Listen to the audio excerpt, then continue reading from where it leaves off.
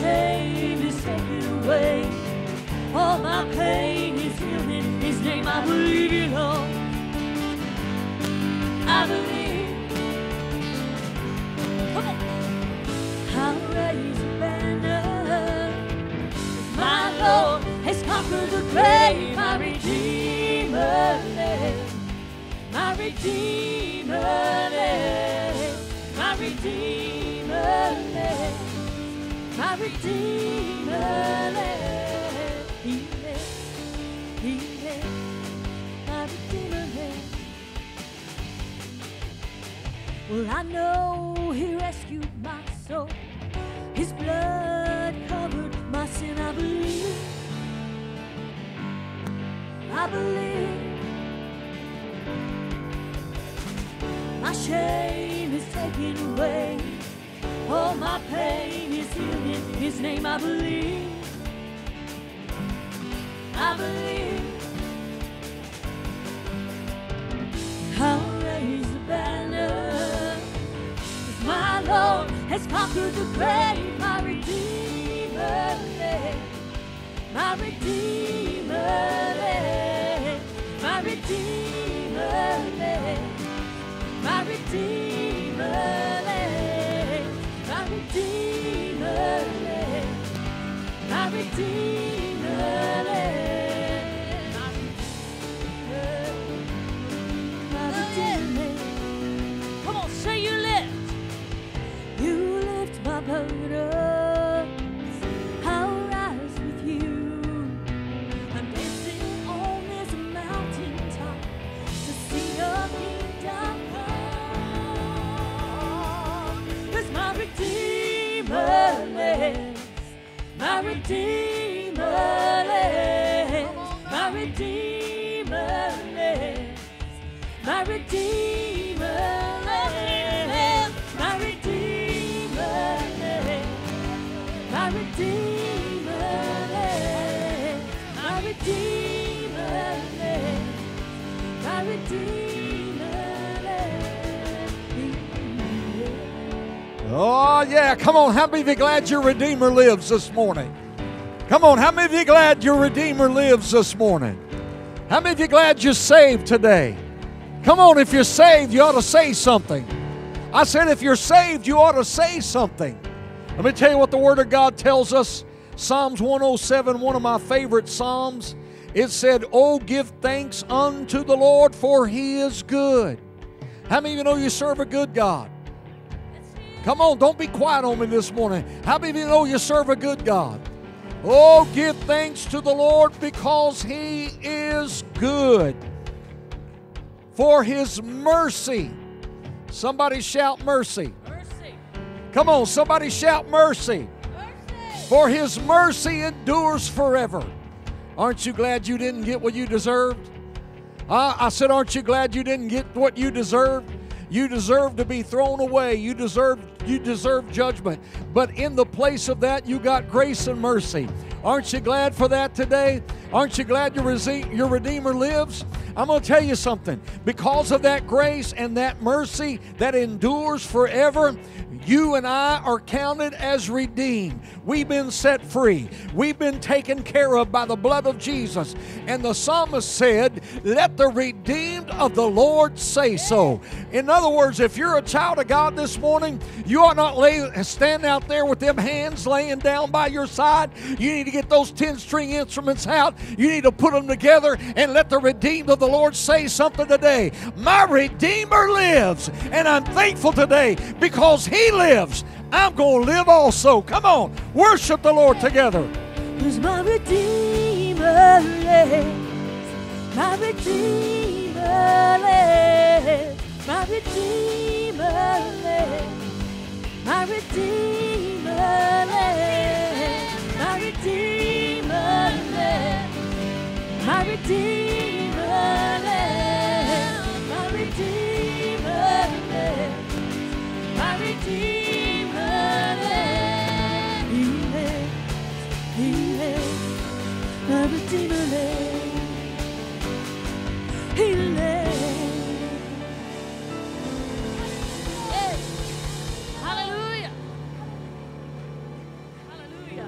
Hallelujah. How many this morning have come to the house and you're ready to get to the throne of Jesus? He is ever so faithful to meet us. Amen.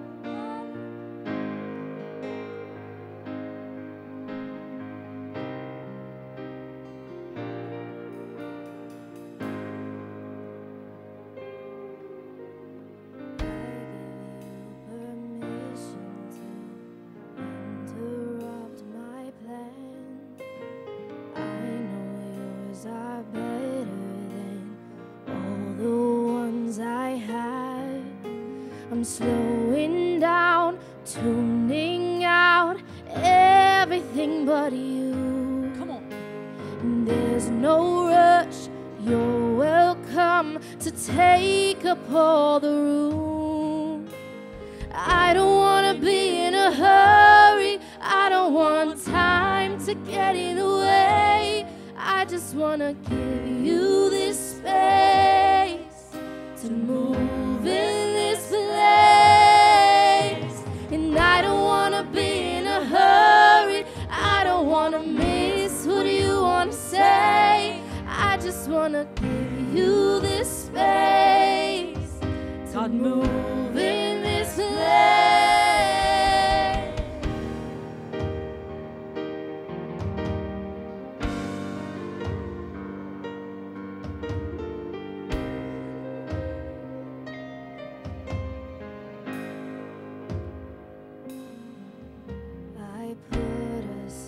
Distraction and lay down all my cares. I give you my attention. Make me so aware that when you're near, like you are now, everything can change. There's no rush, you're welcome here to have your way. Hurry, I don't want time to get in the way. I just want to give you this space to move in this place. And I don't want to be in a hurry, I don't want to miss what you want to say. I just want to give you this space to move in this place.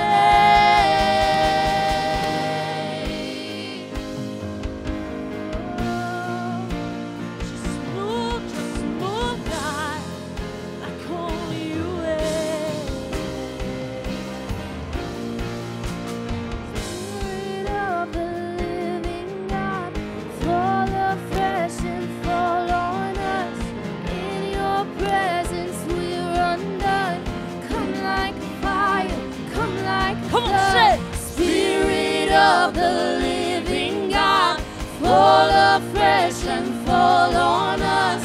In your presence we're undone. Come like a fire, come like a flood. Spirit of the living God, fall afresh and fall on us. In your presence we're undone. Come like a fire, come like a flood. Spirit of the living God, fall afresh and fall on us. In your presence we're undone. Come like a fire, come like a flood. I don't want to be in a hurry, I don't want time to get in the way. I just want to give you this space to move in this place. And I don't want to be in a hurry, I don't want time to get in the way. I just want to give you this space to move in this place.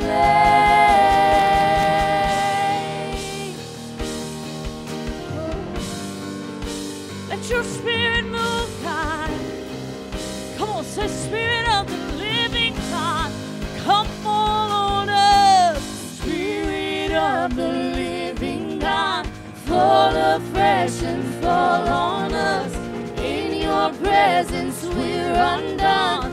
Come like a fire, come like a flood. Spirit of the living God, fall afresh and fall on us. In your presence we're undone. Come like a fire, come like a flood. Jesus, we need you, God.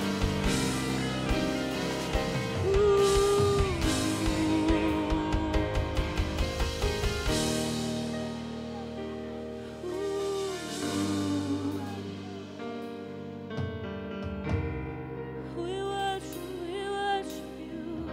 Can you just say, I don't want to get in a hurry one more time? I don't want to be in a hurry. I don't want to miss what you want to say. I just want to give you this space to move in this place.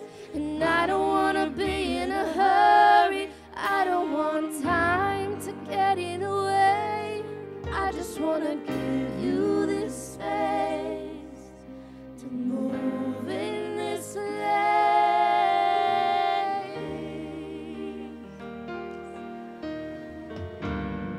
Let your spirit fall on us.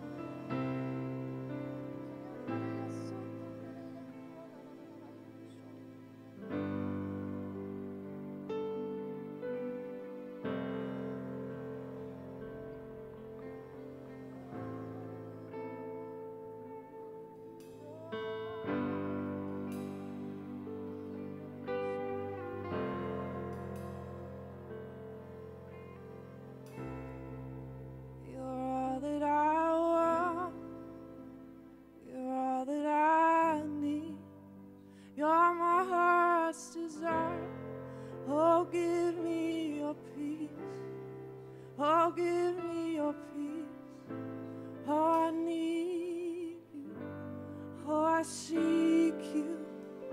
Oh, I search for you, Jesus.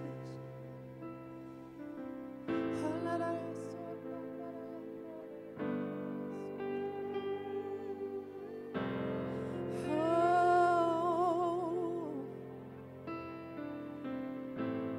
you're all that I want. You're all that I need. You're my heart's desire. You're my everything, God. My everything.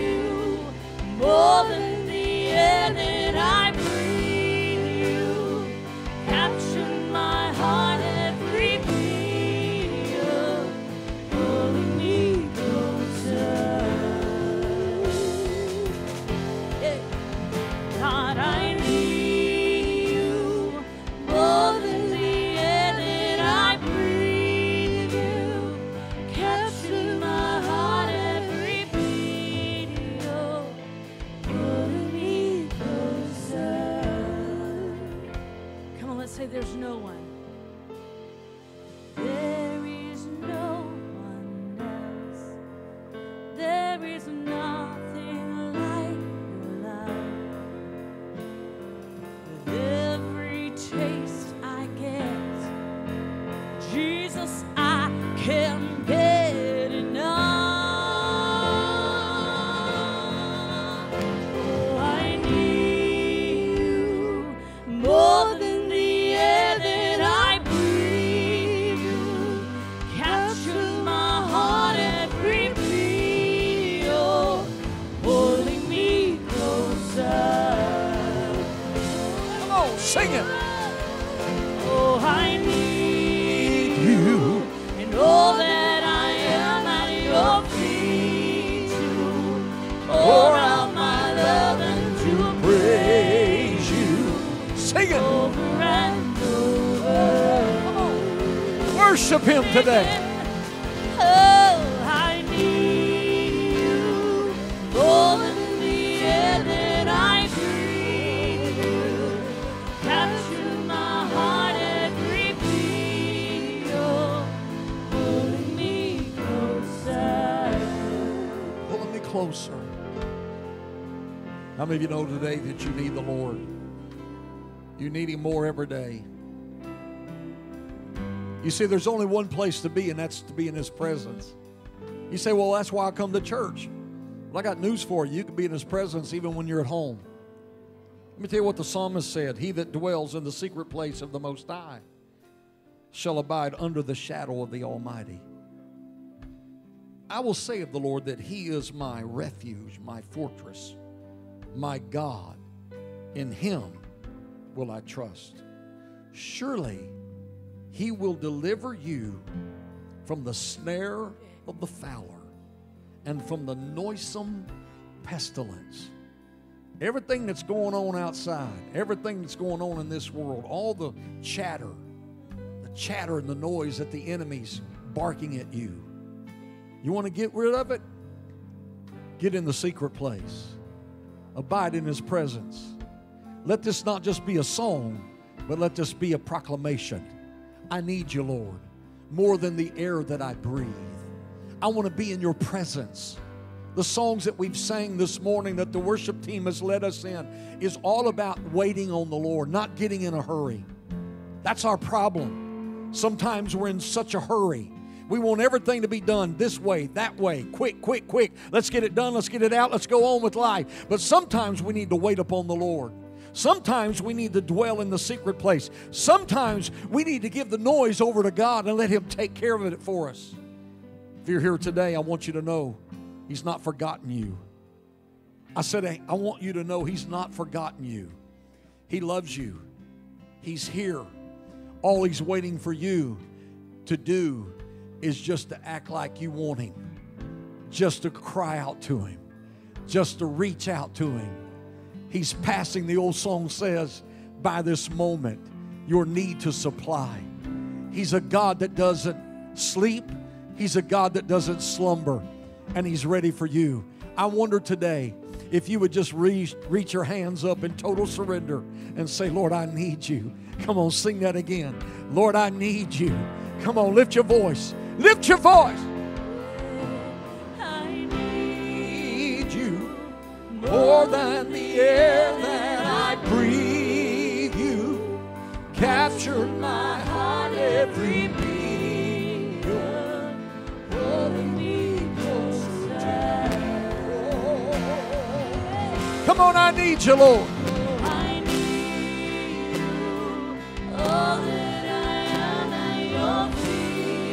To pour out my love and to praise you over and over. Come on, lift your voice. Hallelujah. Oh, I need you more than the air that I breathe. You capture my heart every beat. You're holding me closer. Yes, you are, Lord. Yes, I need you all at your feet and to praise you. Come on. To pour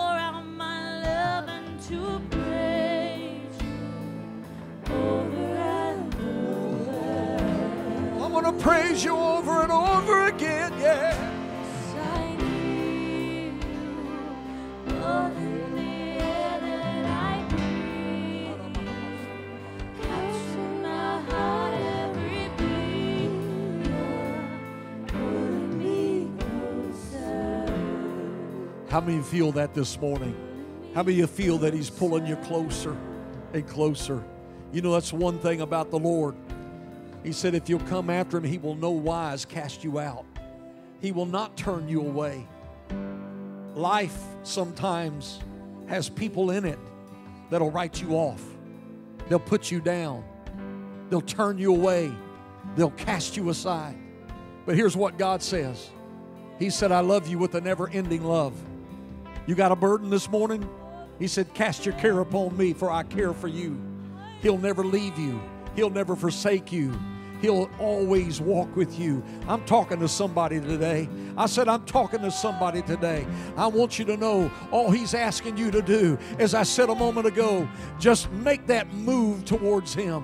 Just open up your heart and let Him give to you what He wants to give to you. He will in no wise cast you out. He will not turn you away. He will bring you back everything that He's ever spoken to you. Every promise in the book is yours. Everything that He's ever said about you. Every dream you've ever dreamed. The devil says it's over, but God says, no, I've got it in my hand and I can make it happen. Just reach out to me now. Come on, let him touch you. Come on, I need you, Lord. I need you, Lord. Yes, I need. Oh, I need you more than the air that I breathe. You capture my heart every beat, pulling me closer. Oh, yeah, yeah, yeah. Come on. God, yes, I need you. All that I am at your feet. You pour out my love into praise over and over. Over and over and over. His blessing and His care and His love. Would you indulge me just a moment? I feel this in my spirit this morning to continue to read some of this Psalm 91. Many of you have heard this so many times, but somebody needs to hear it today. I'm not talking about hearing it in your ear. I'm talking about hearing it in your spirit. What happens when you get close to God? What happens when you surrender what you don't understand? What happens when you let go of what you never had control of in the first place? He says in verse 3, surely He shall deliver you from the snare of the fowler and from the noisome pestilence.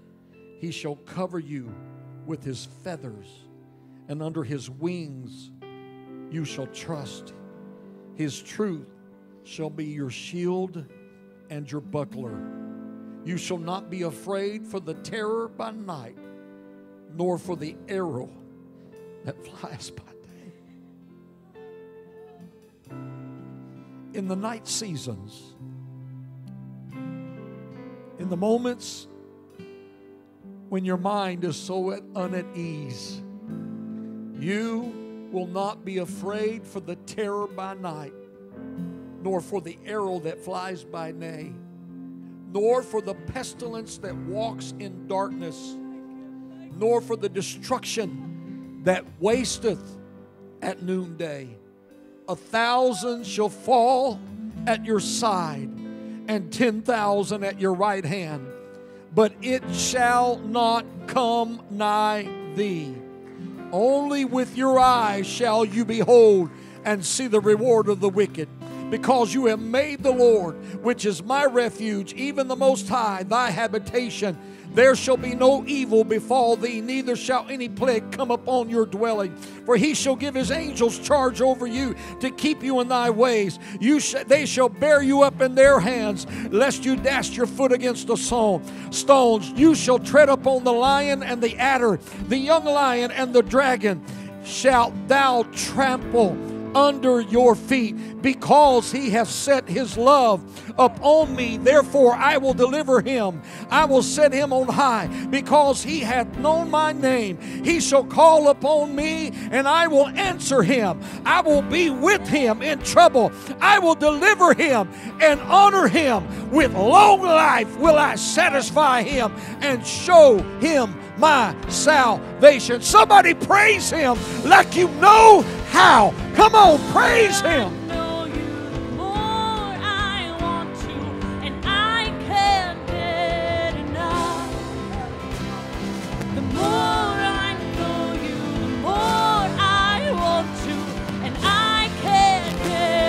I can't get enough of you, Lord. The more I know you, the more I want to. I can't get enough. Yeah, yeah. The more I know you, the more I want to, and I can't get enough. Oh, I need you more than the air that I breathe. Capture my heart every beat, holding me closer. God, I need you. All that I am at your feet. Pour out my love and to praise you over and over, over and over. And the Lord would say to you this morning, my child, I am with you. I have never left you. For I say unto you, the noise that you hear is not of me.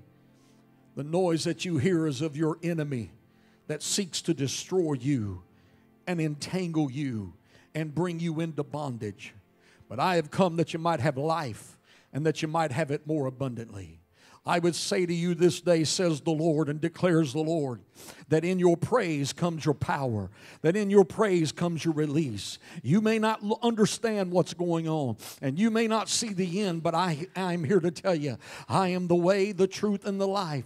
No man comes to the Father but by me, declares the Lord. And I would say to you today that if you will reach out to me, if you will walk in my favor, if you will walk with me, and you will allow me to, I will go before you and make crooked places straight. I will be behind you and demolish the past. I'll be on your right hand, on your left hand, above you and beneath you. I will be in the midst of your trouble. For today I decree and declare that victory is on the horizon. Look to the hills from which cometh your help, for your help only comes from me, saith the Lord. Lift your hands and praise him in this place today for freedom.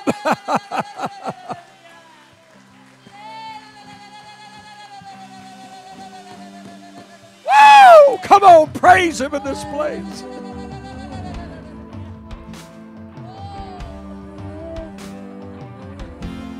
Come on, praise him. Praise him, praise him. I need you, Lord. Let that be your declaration. I need you, Lord. I need you, Lord. Come on, praise him. Yes, I need you. Yes, I need thee. All that I am at your feet, to pour out my love and to praise you over and over and over again. Say that again. God, I need Yeah. all that I am at your feet. To pour out my love and to praise you over. I got to do what I feel the Lord to have me to do. There's someone here today that you're battling in your mind. The enemy has crowded you. You love Jesus. You're a child of his. So I'm gonna give you that disclaimer right now. I don't want you to think that if you answer this, that somehow everybody here is going to think that you're in bad shape, that you're a sinner. How many of you know the devil, if you're not doing something right, the devil will leave you alone. But I'm here to tell you today, from what the Lord is being said in this service today, God is wanting to set someone free in their mind today. God wants to deliver you from the spirit of oppression. The Lord wants to deliver you from the spirit of depression. If you're here today, lift your hand. If you're here today, lift your hand. There's more than one. Yeah, come on. There's more than, yeah, come on. I want you to step out of where you are and come across this altar. Come across this altar right now. Listen, I believe at the altar. I believe the altar is where things break. I believe at the altar is where sacrifices are made. I believe at the altar is where deliverance comes. If you really want that deliverance today, all you have to do is exactly what the Word said a moment ago. Cast your care upon Him. You can kneel, you can stand, you can get on your face, you can raise your hand. But this morning, here's what I want you to do. Receive your miracle in the name of Jesus. Receive it. Come on. Receive it.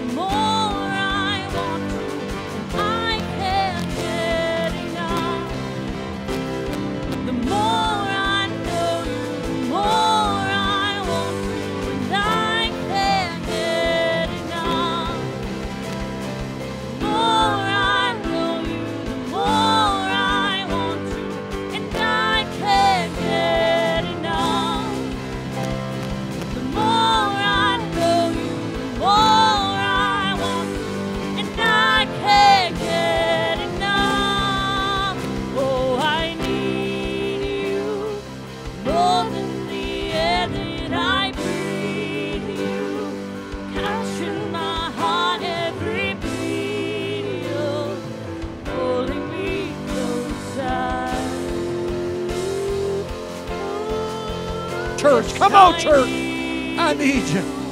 Come on. Don't you sit back there. Don't you sit back there. If you need deliverance, get down here now.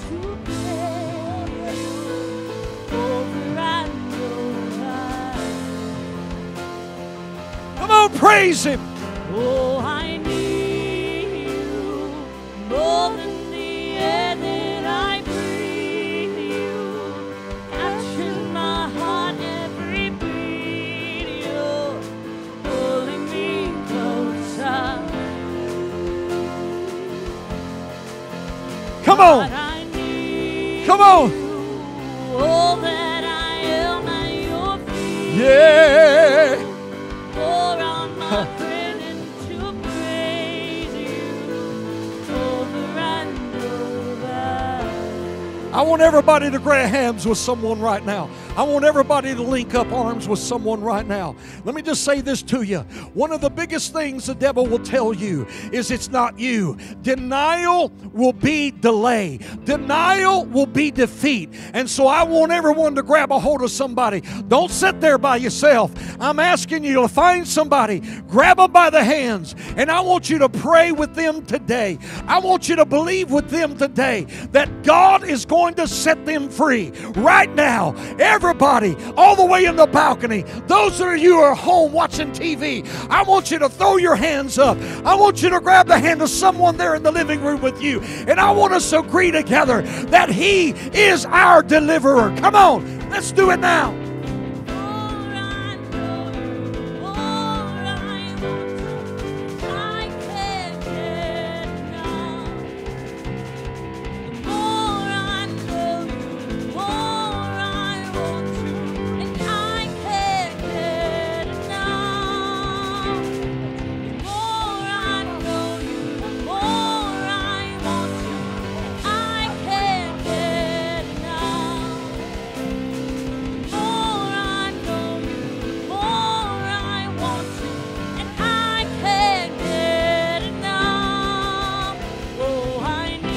I need you, Lord. More than the air that I breathe, you captured my heart, every beat. You're pulling me closer. You're pulling me closer, Lord. Yes, you are. Yes, you are. All that I am at your feet, pour out my love into praise over and over. I need you.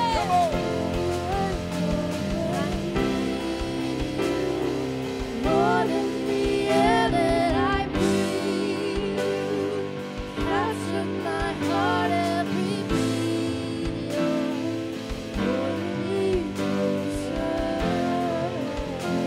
You're pulling me closer, Lord.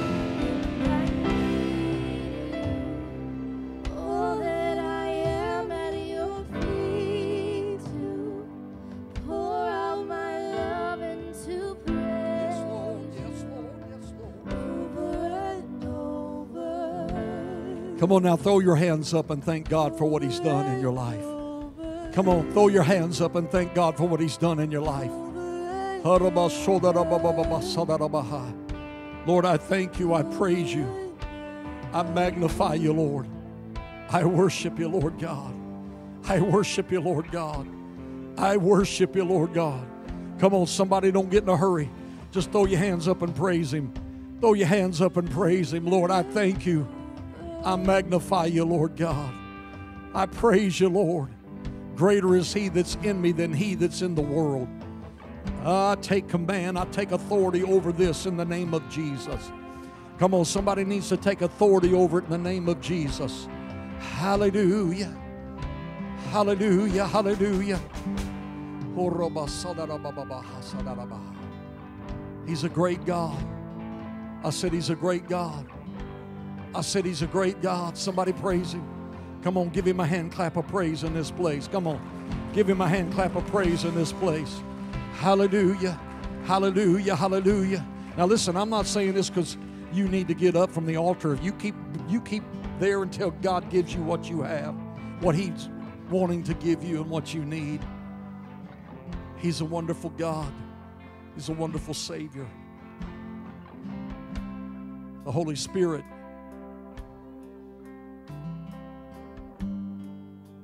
is the one that we honor today. And I'm thankful that we are people who believe in the gifts of the Spirit and allowing the Holy Spirit to work. Brother Doyle Jones is with us today. Brother Doyle, I'm just going to turn this to you and let the Holy Spirit lead you and you direct. He'll direct us as you continue to minister. This is a great man of God right here. This man of God has been around for a while. He's going to be around for a lot longer. I want you to stretch your hands this way right now. Father, I just pray for Brother Jones that you'd touch him. I know he's got some things going on that needs to be healed. And today, Lord, we know that you're the healer and you're the deliverer. And I thank you, Lord, for his testimony and for what he's meant to so many men like myself and young ladies as well. I pray, God, that you just anoint him right now with a greater anointing he's ever felt. And I thank you for it in Jesus' name. Hallelujah. Praise God. Praise God. Hallelujah. You may be seated. Wow. Aren't you glad for a Pentecostal pastor? Hallelujah. I go to some churches, they call themselves Pentecostal, but you are Pentecostal. And I appreciate you, and I appreciate your wife, Tina. Mama, wonderful. Now, I've known this guy, or he remembers me, since he was about 13. Hallelujah. I'm talking about your pastor. I'm not talking about the grandson. Hallelujah. And it's so good to feel the presence of God. I'm going to show you some slides about our ministry. You've really been invested in what we're doing, and we appreciate it. And if they can put those up there, appreciate that. And let me see if this is on. I don't know your clicker as well as I do mine. Okay. Well, I must not have it on. You know your clicker? See if you know it. I don't know which to hit. Okay. He says it's on. Amen. We were missionary evangelists for 23 years, and I taught at Southwestern for 14 years. I've got a wonderful wife, and Tina really wanted her to be here. You pray for her. She has had 28 operations. She had a knee operation, knee replacement not too long ago, and she needs to gain strength, and so you pray for her. She'd be here if she could, but I know she is praying, maybe watching. Amen. Hallelujah. Come on now. Don't fail me now. There. I don't know what I did, but I did it. We've started 52 churches all over the world, but mainly in Latin America.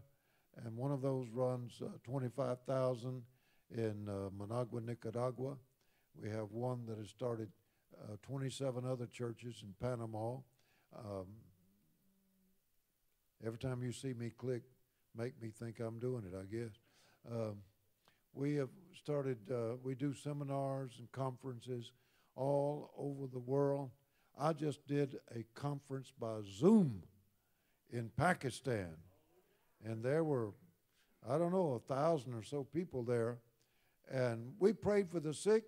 We prayed for people to get filled with the Holy Ghost, people to get saved. All of that happened.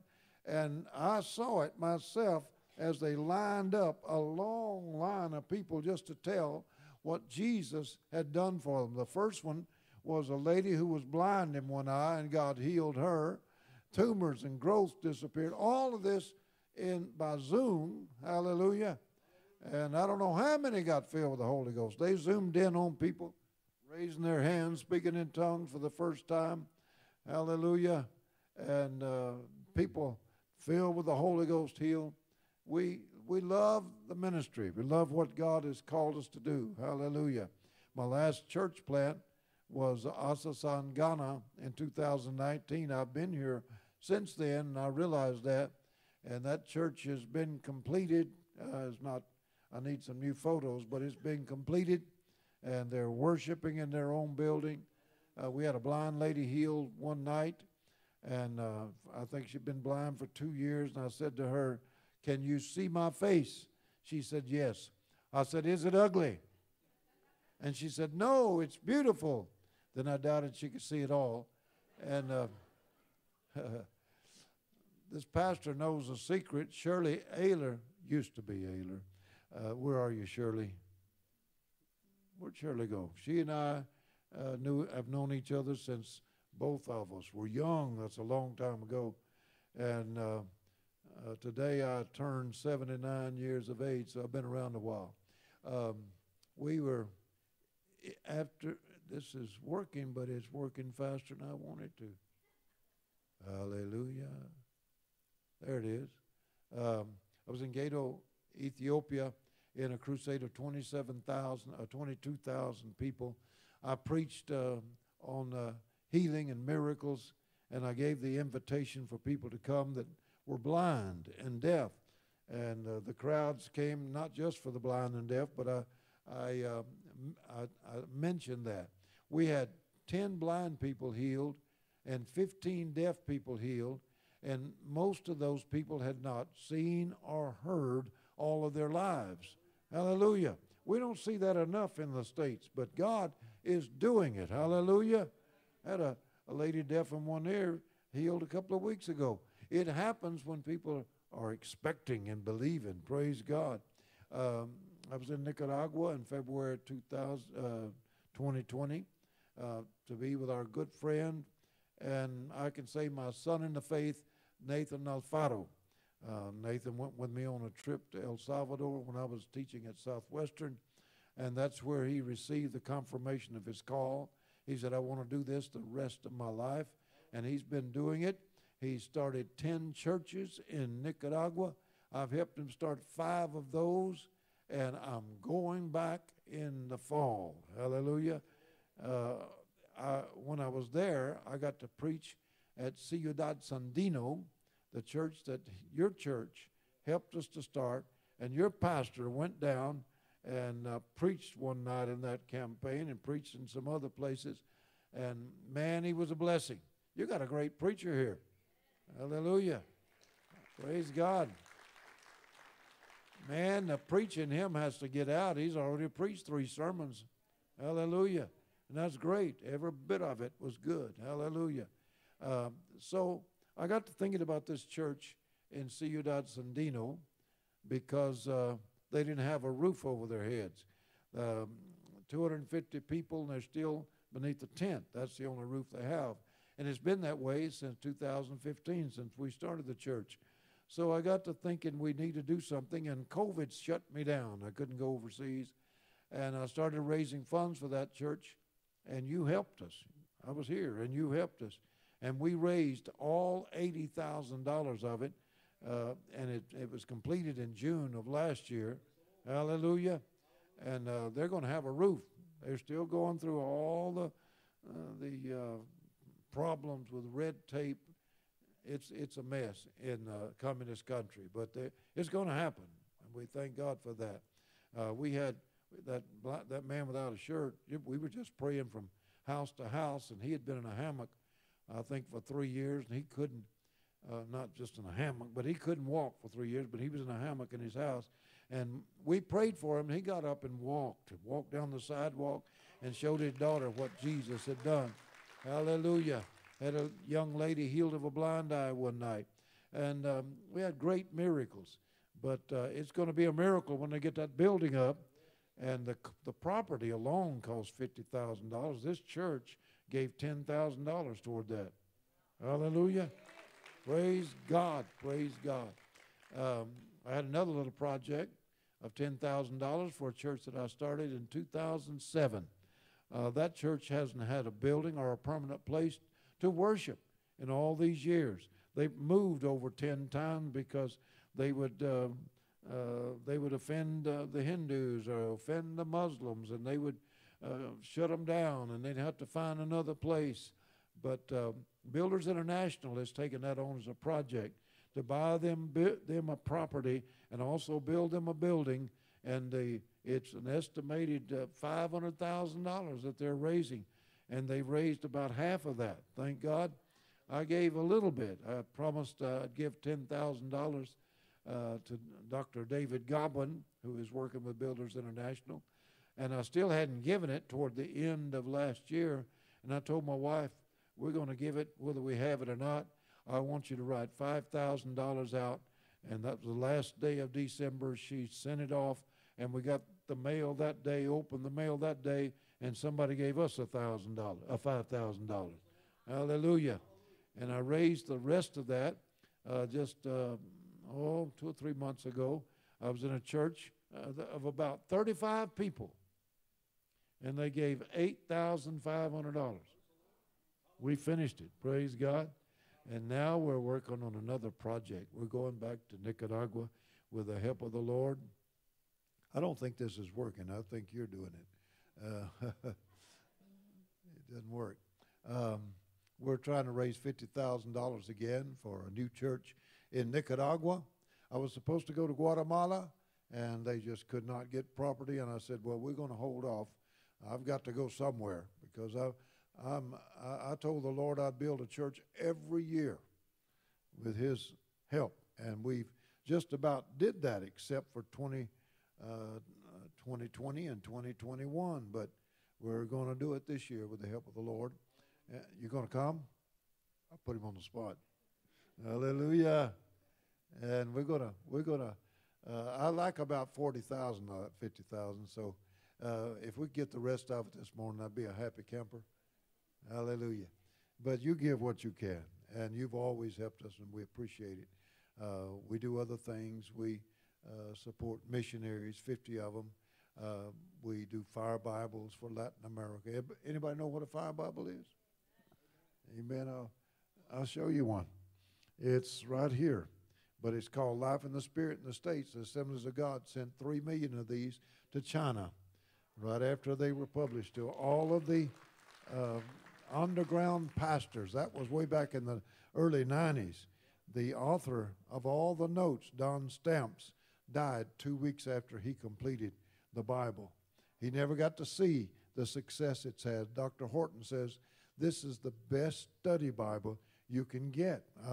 I used it in my classes. I taught 25 classes at Southwestern. And the preachers and pastors in Latin America need this book.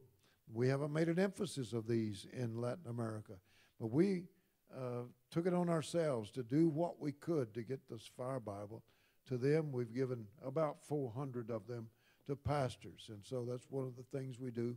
We plant a church every year. We need monthly support. I believe you are supporting us, and we thank God for it. So Anything you can do to help us this morning, I'm going to turn it back to the pastor.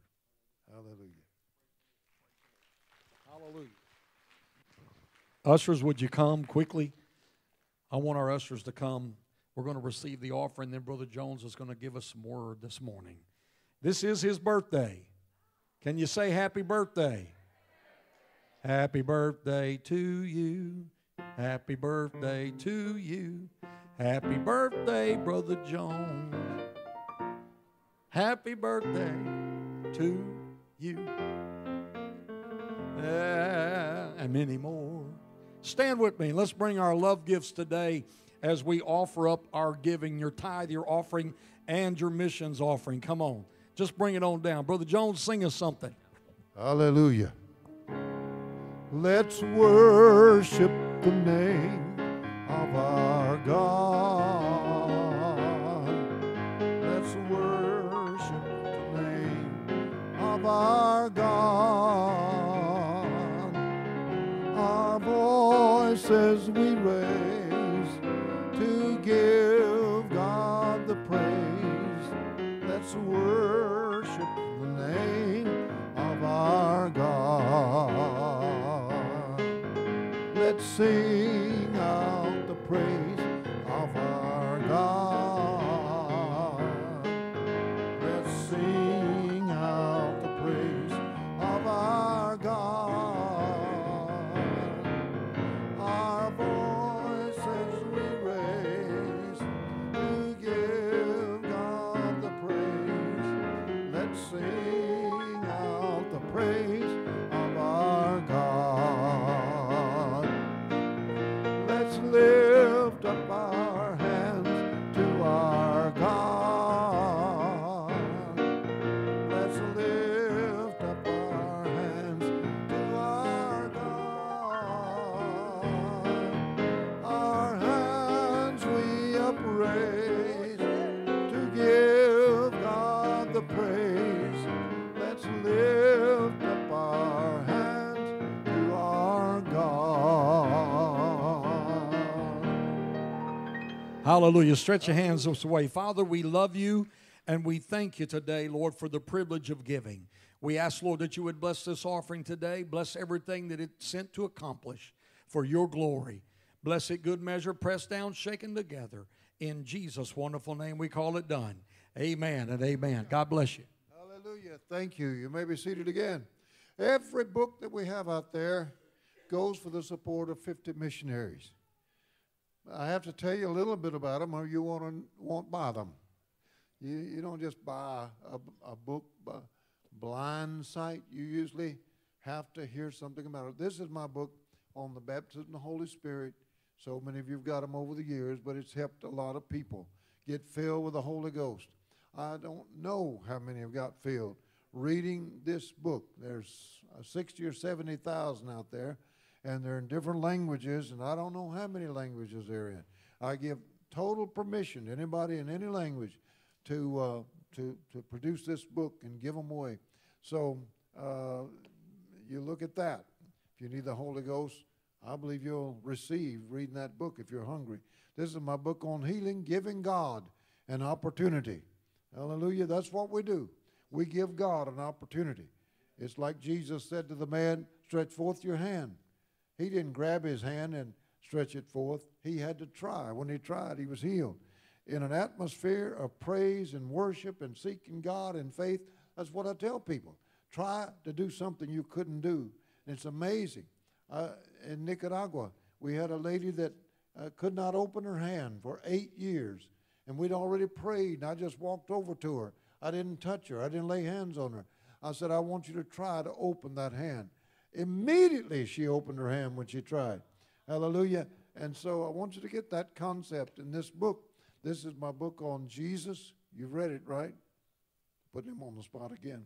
One pastor read this book.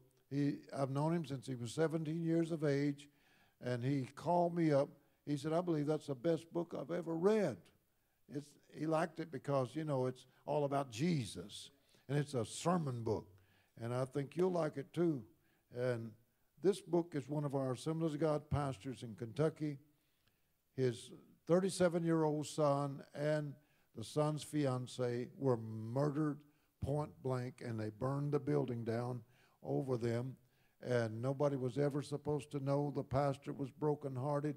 He could hardly go on preaching. His other son backslid over it, went to drugs. But he kept praying, kept believing. And even the hidden things will be revealed when you pray and when you believe God.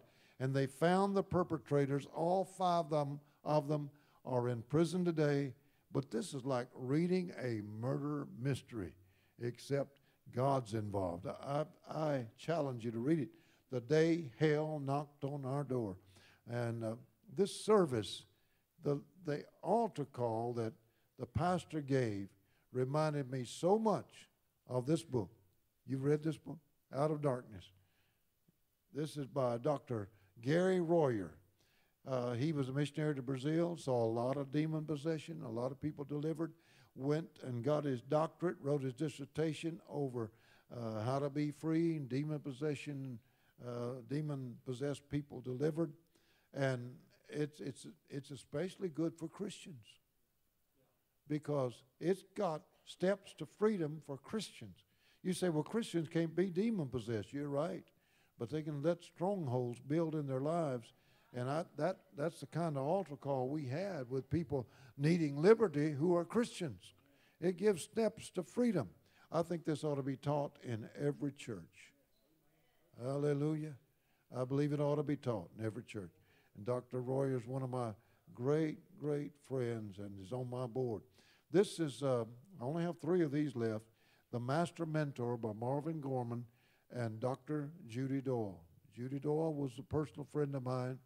We went to Bible college together. We worked one summer in Teen Challenge together, and she did the background commentary or research on the gifts of the Spirit. But the addition of Marvin Gorman giving all of his experience, how God had used him in the gifts, it makes this one of the best books I have ever read, and I've read a bunch of them, but the best book I've ever read on the gifts of the Spirit. And I only have 3 of those left out there, so first come, first serve. The most important part of a service is what? Anybody know? The preaching of the Word of God. So we're going to turn to the book of Exodus. Hallelujah. Praise God. Woo! I'm telling you what, this pastor's got this pulpit ready for me. Hallelujah. Praise God. Amen. We're going to read. You know, I hate to have you stand again, but let's honor the Word by standing. You know, the reason I do that is to wake people up and if you've gone to sleep. And another reason is it may be the last time you get to stand for 2 hours. Hallelujah. Unless you say amen while I preach. I preach shorter when people say amen. Hallelujah. I'm going to ask you back there just to take care of that clicking part because it's only 3 or 4 slides anyway. And so I won't be distracted by that when it doesn't work. All right, let's read from Exodus chapter 3, verses 1 through 5. Now Moses kept the flock of Jethro, his father-in-law, the priest of Midian, and he led the flock to the backside of the desert and came to the mountain of God, even to Horeb. And the angel of the Lord appeared unto him in a flame of fire out of the midst of a bush. And he looked, and behold, the bush burned with fire, and the bush was not consumed. And Moses said, I will now turn aside and see this great sight, why the bush is not burnt. And when the Lord saw that he turned aside to see, God called unto him out of the midst of the bush and said, Moses, Moses. And he said, Here am I. And he said, Draw not nigh hither, put off thy shoes from off thy feet, for the place whereon thou standest is holy ground. Now I'm going to read some very familiar verses of Scripture to Pentecostals. Acts chapter 2, verse 1. And when the day of Pentecost was fully come, they were all with one accord in one place. And suddenly there came a sound from heaven, as of a rushing mighty wind, that set upon and it filled all the house where they were sitting. And there appeared to them cloven tongues like as a fire, and it set upon each of them. And a few of them were filled with the Holy Ghost. No. And they were all filled with the Holy Ghost and began to speak with other tongues as the Spirit gave them utterance. I'm going to preach on this simple subject of the burning bush. The burning bush. I want you to pray while you're standing. I want you to pray with me. Heavenly Father, we've already had church. We've had a great move of God already. And we thank you because you're in the house. I believe you, Lord Jesus, to let me be free. Let the power of God flow freely. Let the glory of God come upon us. Help us to be that bush that you want us to be. Move upon this people. In your name, Jesus, I pray it. Amen and amen. You may be seated. Hallelujah. Hallelujah. Now, we're going to look at the bush itself. And we're going to see some things about that bush that we can attach to ourselves. We can correlate to ourselves. The first thing about this bush was that the bush was available. The bush was available. It didn't have a will of its own. It couldn't say no. It couldn't refuse the touch of the master's hand. We can, but this bush was available. Hallelujah. God is looking for somebody who is available. Just like on the day of Pentecost, he looked for people who were available. And 120 showed up that were available. They stayed in his presence. Hallelujah. Until God moved. Hallelujah. Now, this bush was dry. And there are a lot of churches that are dry. There are a lot of people that are dry. A lot of people give up on dry churches. They give up on people who are dry. But people who are dry, churches that are dry, oftentimes respond to the fire quicker. The bush would be in that category. Amen. I've always felt that I didn't have any problem with dry churches if my matches weren't wet. Hallelujah. If you bring a little fire with you, you'll see fire in the pulpit. You'll see fire in the pew. You'll see fire in the church. What bothers me more than dry churches are people who are not hungry for God. They sit there and they really don't want the move of the Spirit. I want to be among people who want to see the things of God, who want the glory of God, who want the power of God. Hallelujah. And so this bush stood in a good place. God knew that Moses was coming by there, and God selected a bush. And he said, that bush, I'm going to use that bush. Hallelujah. Hallelujah. Hallelujah. I remember when I was a student at Southwestern. Now, that's been a while. But I remember when I was a student at Southwestern that some of us young men decided we were going to pray all night long. We did that for a week. Every night, nobody called that prayer meeting. We got permission, and we prayed in the chapel, the old chapel. Every night we prayed. Every night we sought God. We were hungry for God. We were making ourselves available. Hallelujah. And I remember one night about 3 o'clock in the morning, there was a huge ball of light that appeared in the big glass-stained windows that were way up high. And there was no explanation for that light. It couldn't have occurred just naturally or by anybody being up there. And besides that, when that huge ball of light appeared, it seemed like the rays just penetrated me. I fell on my face before God. There were about 4 or 5. There were a whole lot more guys, but for some reason, 4 or 5 of us saw this. And I remember it appeared again, and I crawled out of that place that night. I did not feel worthy to even stand up. And all that week, the next week, I just felt the presence of God like I've never felt it in my life. I'd be in a classroom and the professor was teaching, and tears would just be, it didn't matter what they were teaching. I was thinking about God. You know, you can get to that place that you don't complain about what the music is like. You don't complain about what the church is like. You don't complain that it's not doing what you want it to do. You can get to the place that you can feel the power of God and the glory of God regardless of what goes on. I hear people complain about music. I'm here to tell you, I don't go to church to worship music. I go to church to worship Jesus. Hallelujah. And as long as I got my mind on Jesus, I can tell you I'm going to get a blessing. I don't care what goes on. Hallelujah. Hallelujah. Hallelujah. I remember running to the altar, to the prayer rooms in between classes and just raising my hands and speaking in tongues because I had seen the glory of God. It all happened because I made myself available. Some people say, well, I wish that I could be as close to God as old sister so-and-so. The reason you're not close to God as old sister so-and-so is because you've moved away from God. Hallelujah. God doesn't say only certain people can be close to me. I used to tell the little story about the old man and the old woman. I can say that now because I'm there. And they were driving a car. Back in those days, there was one seat in the front, one seat in the back. There was no interruption. There were not bucket seats.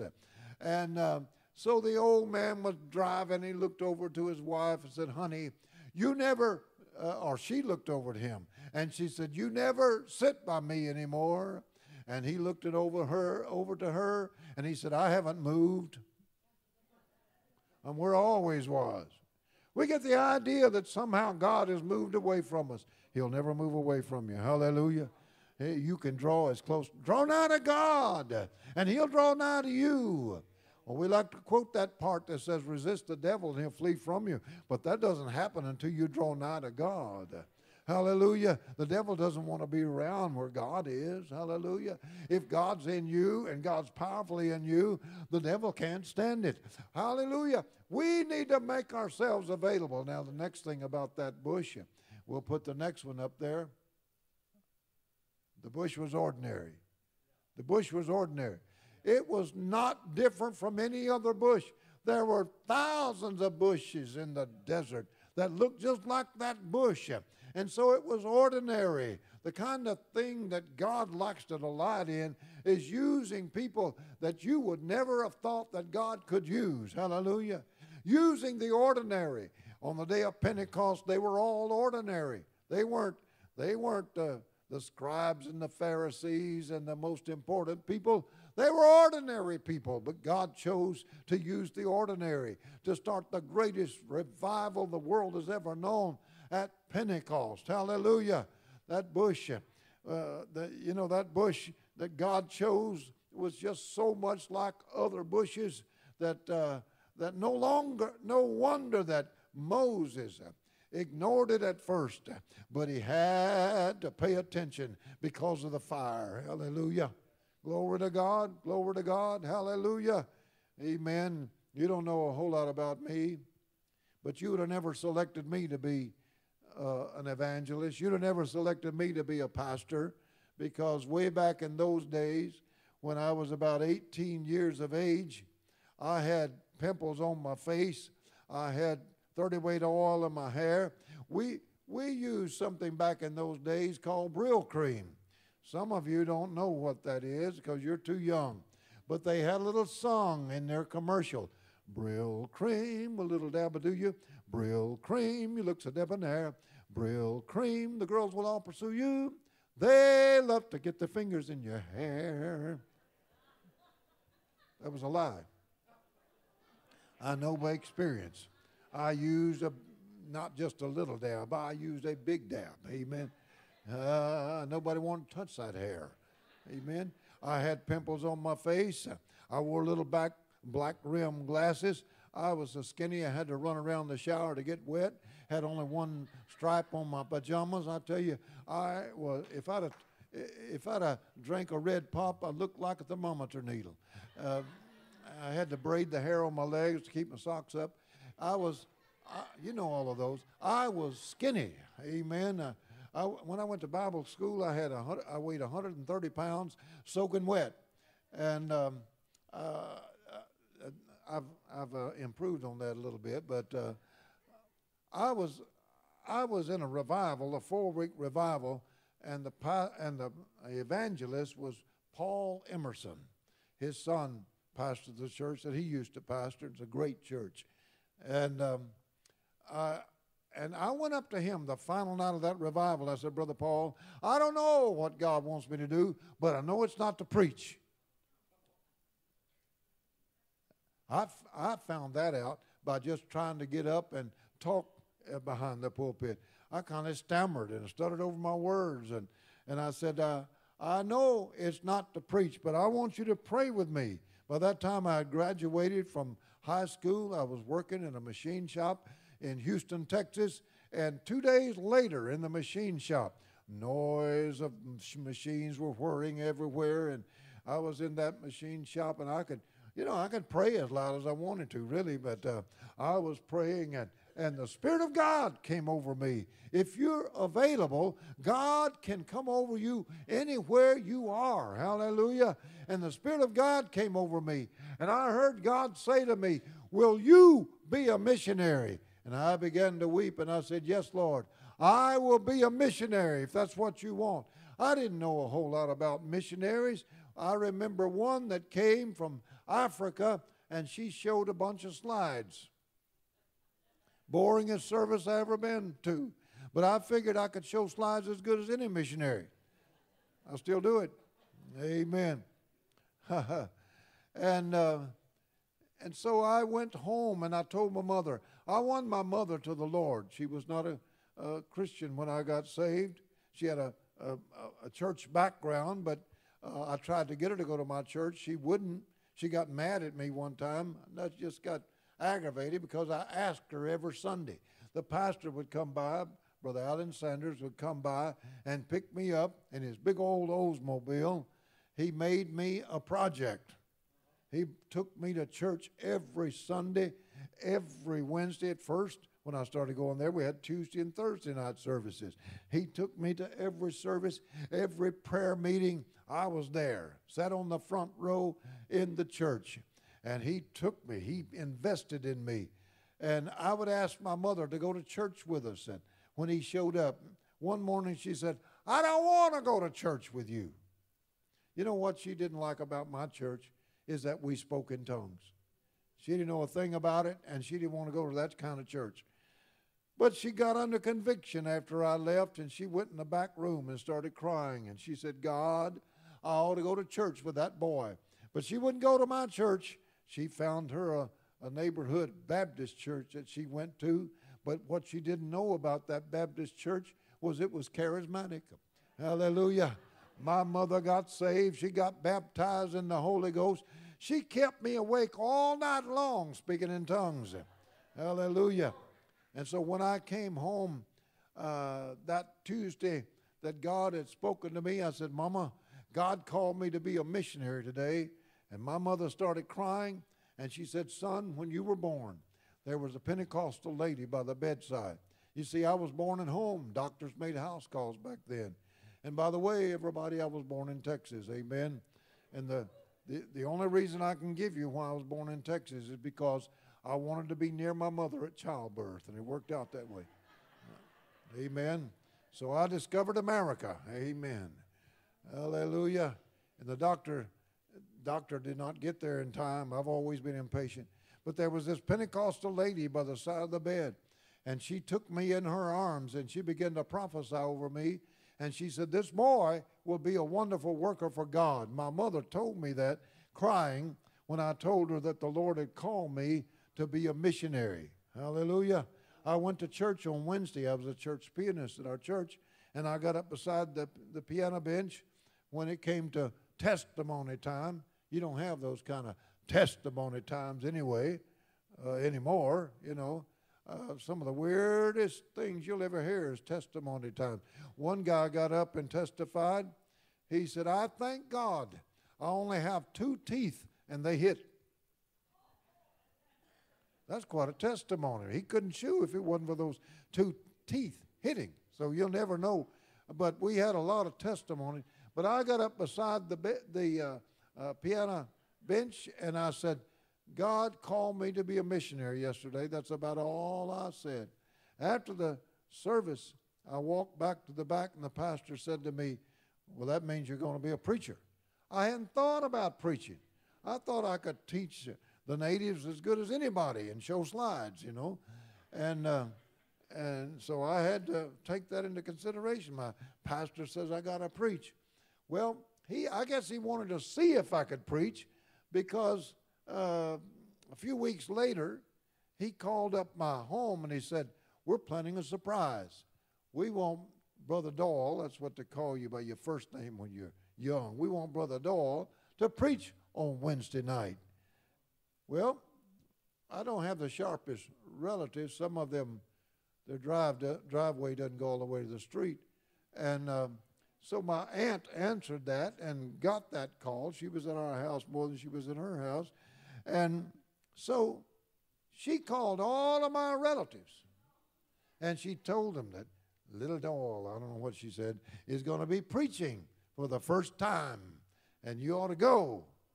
So what she understood was it was going to be a surprise for me.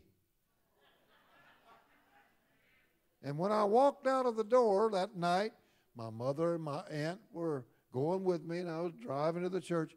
My mother said, son, put on a tie and a coat. She knew what was coming.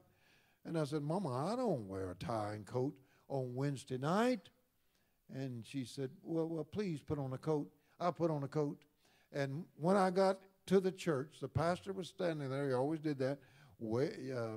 Just the first door you walked into, you were walking in the church. And I walked into church, and he said, boy, where's your tie? He didn't say, how you doing? Good to see you. I said, what's this business about a tie? I don't wear a tie on Wednesday night. He said, you're preaching. I said, I'm not preaching. He said, look over here. There are 3 rows of your relatives. I should have checked the roof because they never came to church. And I said, oh, my. I ran to the altar. I fell across that altar. I had to get a sermon within 5 minutes. And I started praying and seeking God and turning over my Bible. And I'd been reading in the book of Exodus. And so I saw these 3 objections of Moses in the Schofield Bible in my footnotes. And I said, I guess I can preach on that. And so I couldn't even go into a back room and pray and get more thoughts. I had to play the piano for the service. And when it came time for the preacher, then now Brother Dole is going to preach. And I get up and I read my text, and I could not find that footnote. Well, you know, it was Moses' 2 objections, not 3 objections. And I can only remember 1 of 2. I lost 50% of my sermon, and I preached about 5 minutes, not 55 minutes, and I sat down, and I felt like the greatest failure the world has ever known. I felt like the guy that told his boss on a Friday, he said, boss, God's called me to be a preacher. I got to go preach. He said, well, we're going to, I hate to lose you. He said, if you want to, come back at any time. On Monday, he was back, and the boss said, I thought you said God called you to preach. He said, yes, sir. That was before he heard me. Hallelujah. A couple of weeks later, the CA leader. Anybody know what a CA leader? The youth leader, I guess you could say, back in the day. She came to me and said, can you preach on a Sunday night? About a week ahead of time. She gave me that warning. And I thought, had she not been present when I tried the last time? And so I said yes. I didn't know what else to say, but yes. And our CA service was 1 hour before the main service. We started at 6. They started at 7. And so I thought about it. I didn't know how to go about preparing a sermon. I still had nothing on that Sunday afternoon before I was to preach that night. So I was in my room at home, and I on my knees, my Bible open on the bed, and I was praying. I said, God, I don't know what you want me to say. I don't know what verse I'm supposed to preach on. God, if you'll just give me the verse, I'll preach on it. And James 1 and 2 came to my mind immediately. And I said, You know, how do I know that's not me just making that up? How do I know that's God? So I got my Bible and I put it on the side of the bed closed. And I said, now, Lord, if this Bible falls open to James 1 and 2, I know that's you talking to me. And I closed my eyes. I let the Bible fall open. And the first verse I saw was James 1 and 2. I said, man, you know, God, if you did it once, you can do it again. So I closed that Bible. I prayed again. I let it fall open. I looked down. There was James 1 and 2. Then I thought, some Bibles just fall open to certain places. I grabbed another Bible and I put it. I was getting excited now. I said, God, you can do this just as easy with that Bible as you can do it with this Bible. It was an old Bible. Some of the pages were missing. And so it was the first Bible I ever had. I won it when I was 11 and got saved because they had a little contest. Anybody could say all the books of the Bible would get a free Bible. And that's how I got my first free Bible. I memorized all the titles of the books of the Bible when I was 11. How old was he? Hallelujah. That's a challenge for you. I read my Bible through when I was 11. Amen. My mother bought a piano for me, for my sisters, not for me, when I was 11. I played for my first revival 6 months later. Everything seemed to have to mean 11. When I was 11, I had a vision of hell, and I heard God say, you've got to stop people from going to hell. Everything seemed to, I got baptized in the Holy Ghost when I was 11. Praise God. But I got that old Bible, and I put it on the side of the bed, and I said, Lord, let this Bible fall open to James 1 and 2. And I was excited. You know, something was happening here. I let it fall. Now, God will honor you. You know, if that's the way you get direction, it'll happen a few times. But one day, you're going to put your finger on a verse that says, thou art doomed forever. And you'll say, 2 out of 3, Lord. You know. And so when I let that Bible fall open, it fell open to the concordance. I tried to help God out. I looked all the way through the concordance to see if there's any reference to James 1 and 2, and there was no reference to James 1 and 2. I closed it, and I said, now, God, if this Bible doesn't fall open to James 1 and 2, I'll know that you haven't called me, and I will not preach the gospel. If it does, then I was putting God between a rock and a hard place. You can't do that to God. And finally, after about 30 minutes of really praying fervently, I let that Bible fall open, and when I looked down, the first verse I saw was James 1 and 2. Hallelujah. A confirmation. Boy, I needed it. Hallelujah.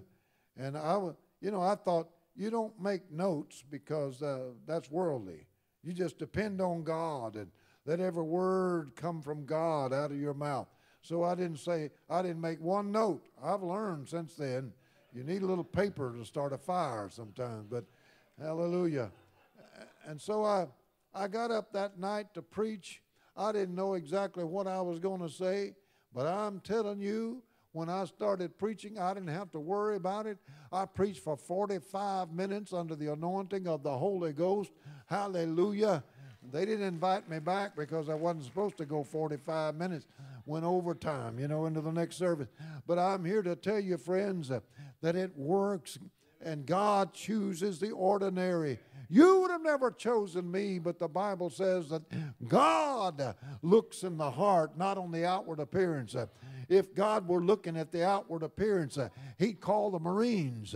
But God is looking for somebody that's ordinary, that's hungry for God. Hallelujah.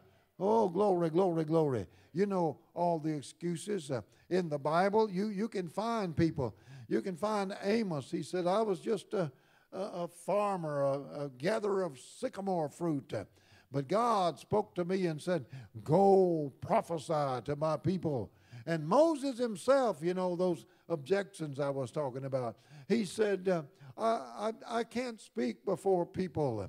And God had to give him a mouthpiece in the form of his brother Aaron. Had all of these excuses.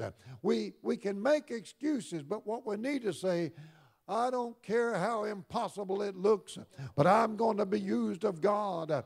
I may be ordinary, but I can be extraordinary.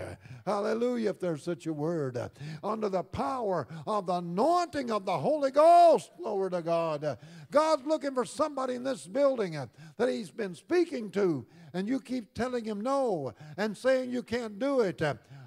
Say like Paul, I can do all things through Christ who strengthens me. No weapon formed against me shall prosper. Hallelujah, hallelujah, hallelujah. Whatever thy hand findeth to do, do it. Praise God. God's going to use you like you've never thought possible. I never dreamed that one day I'd be preaching in Spanish. Hallelujah. Not just English, because I stuttered a little bit when I got in the pulpit. I never dreamed how God would send me to 47 nations of this earth.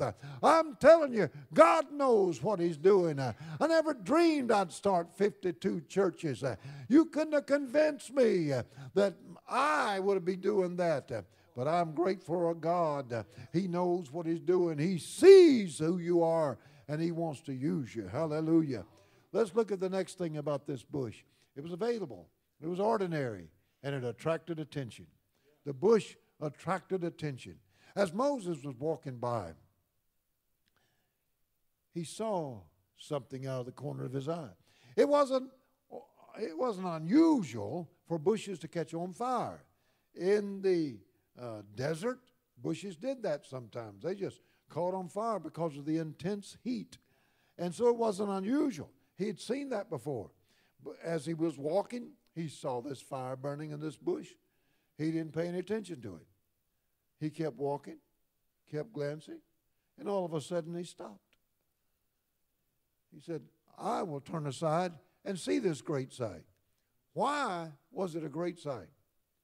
Because it did not consume. Hallelujah. Hallelujah. God's looking for somebody He can set on fire that's going to stay on fire. God wants to get somebody who is, I might as well get down here. Hallelujah.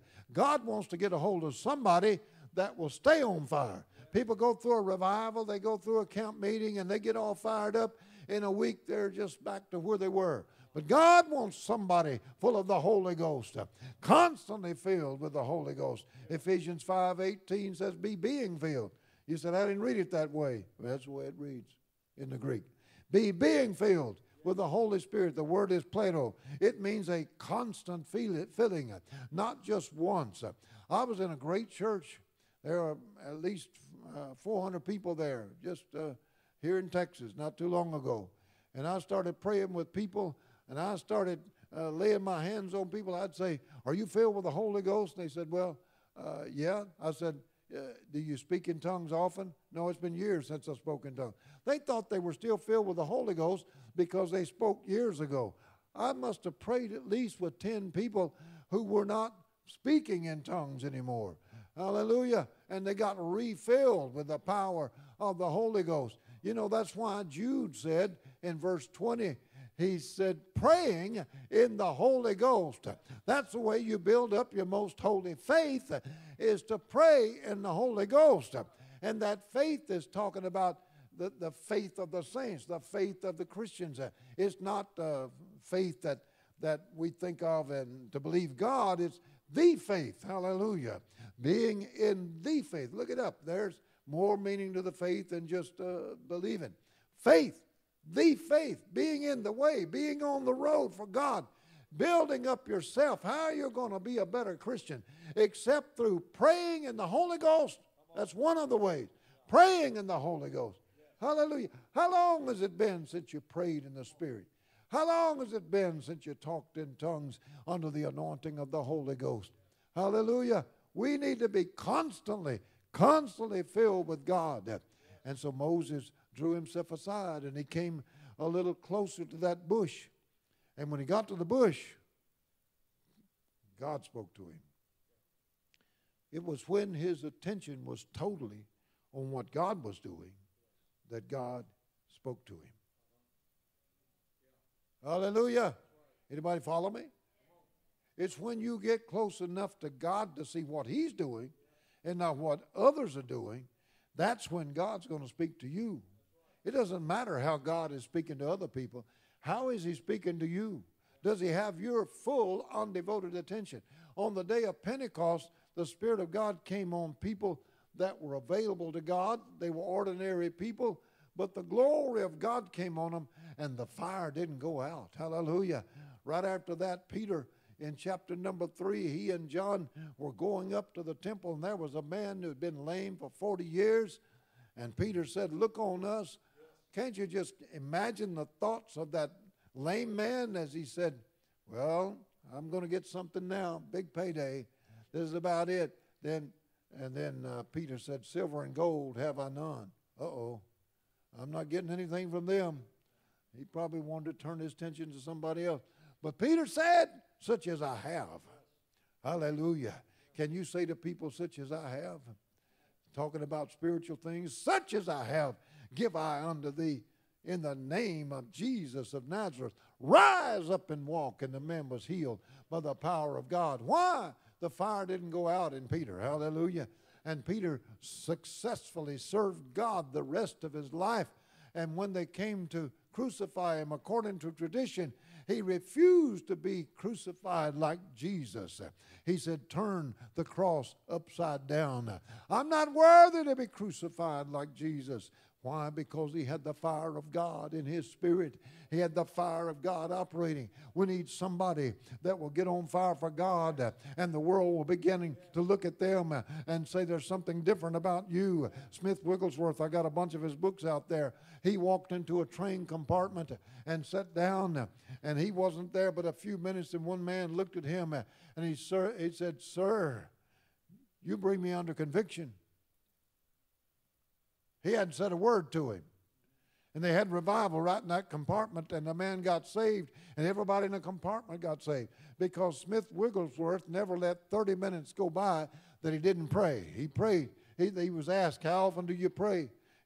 How long do you pray? He said, I can't tell you that, but I'll tell you I never let 30 minutes go by without praying. No wonder God used him. God's used him for somebody that says, I'll be that bush. I'll be that bush. Hallelujah. How are you going to react when you stand by the grave and you're putting away your loved one? That's when the world is going to see Jesus in you, because you may hurt just like anybody, but you still have your faith in Jesus Christ. They watch you on the job and they see you, oh, you're on fire for God for a while, and then you cool off, and then you're right with the rest of them, listening to the same things they do and perhaps doing the same things they do. God is looking for somebody that will stay on fire for God. Hallelujah. Now look at the final one. The bush had an influence. Hallelujah. When Moses drew near to the bush, God says, take off your shoes, for this is holy ground. Even the ground became holy because of the fire in the bush. Woo, glory to God, glory to God, glory to God. Hallelujah. That bush had an influence that was to last all through Moses' ministry. Praise God. That bush was the influence for the greatest chain of miracles the world has ever known. Amen. Hallelujah. As Moses led the children of Israel out of bondage, and they walked the equivalent for 40 years of one circulation of the globe and another half. That's how far they walked. Amen. And Moses led that group. They saw miracle after miracle after miracle, all because a bush got on fire. I'm telling you, if God would set somebody on fire this morning, there's no telling what would happen in Livingston, Texas, if we determine I'm going to be that bush. I'm going to influence somebody. Look at the Pentecostals on the day of Pentecost. They had an influence that shook their world. Hallelujah. They said, these that have come here, that have turned the world upside down. They were incorrect. They weren't trying to turn the world upside down. They were trying to turn the world right side up. We got a world that's upside down. I'll tell you, there are demon-possessed people everywhere. I believe a bunch of them are in Washington. We need the power of God to move in our nation. We need the glory of God one more time. And it's not going to be by who we elect. It's going to be by who we are. Hallelujah. As a church, if we'll get on our knees and become the person God wants us to be, we can change America one by one, by one, by one, not by some election, but by the Spirit of God. That's the only answer for America. Hallelujah. We're the influence. I went to this has been a while ago. I went to my 40th class reunion. I say it's been a while ago because I recently, last year, went to my 60th class reunion. Boy, those people are old. I thought that at my 40th class reunion. They were old. They said to one lady, they said, you don't look, you haven't changed a bit in all these years. She said, you mean I looked this old and ugly in high school? I sat down at a table, and there was a lady and her husband and another guy. I knew the other guy, but I didn't recognize the lady. And she said to me, what's your name? She didn't recognize me either, so I felt good. The great thing about getting old is you don't remember as well. And that's a great thing. You can laugh at a joke you heard yesterday. You can meet new people that you just met. Hallelujah. Amen. I'm so old I can hide my own Easter eggs. Wrap my own Christmas gifts and forget what's in there. Hallelujah. So I forgot her name. She forgot my name. And so she said to me, what's your name? I said, Dole Jones. And there was some degree of recognition. And she said, she told me her name. And she said, I'm one of the twins.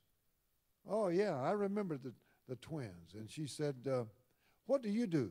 At that time, I was a teacher, a professor at Southwestern Assemblies of God University. I could have tried to impress her and say, I'm a professor at a university. But I didn't do that. I said, I'm a preacher. And she said, oh, what church are you with? I said, I'm with the Assemblies of God. She said, I love the Assemblies of God. That was news to me. I knew her in high school. And she told me her story. She said, after I graduated, I got into drugs. I think she'd been married. This was her third marriage. And she said, I just lived a horrible life. She said, but one Sunday morning, for some reason, I got up thinking, I need to go to church. I wish more people would think that. And she got the old-fashioned phone directory. You don't know what that is. But in Houston, it was about that big. She was in Houston. And she turned over to the Yellow Pages. Do you remember what Yellow Pages were? And she looked at churches. How many of you are glad that Assemblies of God starts with an A? Hallelujah. She looked at churches, and she found an Assembly of God church that wasn't too far from where she lived. And so she went to church at an Assembly of God church that morning. And she said, they had an evangelist. And she said, when he gave the altar call, I ran to the front. And 2 hours later, I got up off the floor. I said to somebody, what happened to me? They said, demons came out of you. And she got baptized in the Holy Ghost. Woo, hallelujah. It was worth going to that 40th reunion just to hear that. I actually changed my schedule so I could go to it. And God wanted me to hear that story. And I said to her, well, are you still filled? She said, oh, yeah, oh, yeah. She said, the next day after I was filled, I went to work. And she said, I worked where there were a lot of tables and computers and offices. I had to pass through a lot of people in order to get to my desk. And she said, as I walked by, people started falling off of their chairs. One this way, one that way. And I said, does that happen often? She said, when I get full of the Holy Ghost, it does. Hallelujah. Woo, glory to God. I want to be so full of the Holy Ghost that people fall off their chairs. Amen. I want to be so used of God that people will know that the Spirit of God is in me. Hallelujah. Well, I want to walk down the street and people get healed. Hallelujah. I've actually seen a little boy came up to me. He had seen me on television in Paraguay. He lived in Argentina. We were visiting over in Argentina. He said, "Are you that guy on television?" I said, "Yeah." He had hobbled up to me. He said, "Would you pray for me?" He had seen all the testimonies of miracles. I laid my hands on him. Right there on the street corner, he was healed and started running around like a normal child. I want to be that person. I want to be that bush. I want to be full of the Holy Ghost. I want you to be full of the Holy Ghost. I want all of us to be full of the fire of God. I want everybody to stand. Hallelujah. Glory, glory, glory. Our musicians can come back. I wouldn't mind you singing that same song that you did at the end there. Hallelujah. Glory, glory, glory, glory, glory, glory, glory.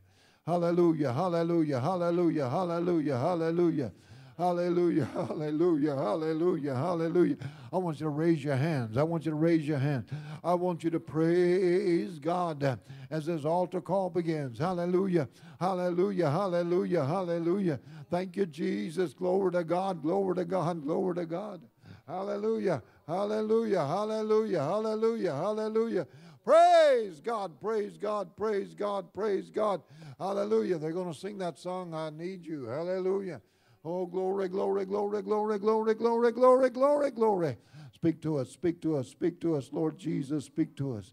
Hallelujah, hallelujah. Your heads are bowed, your eyes are closed. I believe God is speaking to somebody that He wants to use. Speaking to somebody not where they ought to be with God. You withstood that one round, but God wants you to yield to Him. He wants you to say, "God, I'll be that bush. I'll be that bush." I want every head bowed, every eye closed, and I want you to pray this prayer after me. Everybody here, pray it. Pray it out loud. With a mouth, confession is made to salvation. You say, "I'm already saved." Well, you're going to help somebody who's not. They won't feel alone or stranded as the one person, the two people, or however many there are that needs to pray this. But you need to pray it too.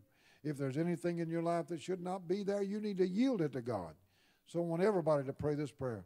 Heavenly Father, in the name of Jesus, forgive me if there's anything in my heart that should not be there.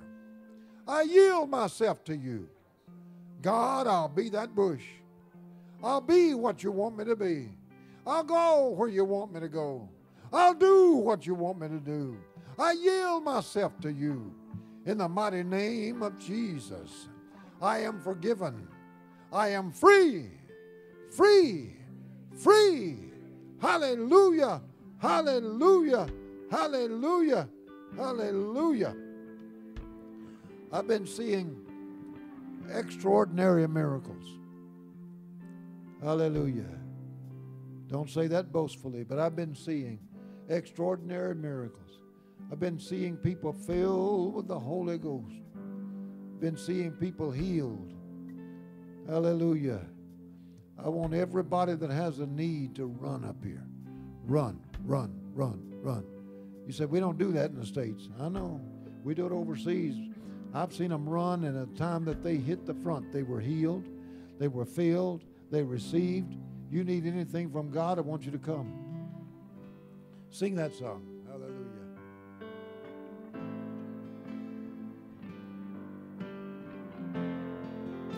Hallelujah. There are some of you that need to be the bush. You're not the bush. You're not what God wants you to be. You're not burning. Just, you can sing over my talking. Go ahead. Hallelujah. Come on. Hallelujah. My heart it burns with an Come on. Come on. all-consuming fire. You might as well come on the first wave, I search and seek because I'm going to ask everybody in this building to come up here. to find We may not all fit, but I want everybody up here. An altar service is where we yield ourselves to God. It's where we go for God. It's where we become the bush that God wants us to be. Hallelujah. I want everybody up here.